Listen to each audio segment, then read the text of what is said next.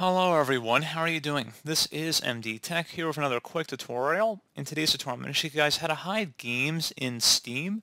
So this should hopefully be a pretty straightforward process, guys, and without further ado, let's go ahead and jump right into it. So in order to hide a game, you want to go ahead and select the Library tab up at the top, and then on the left side, you want to right-click on whatever game you want to hide, select Manage, and then you want to select where it says Hide this game. And there you go, guys. And if you want to see where they are currently hidden, you would select the View tab and then select Hidden Games, and they would show up in here.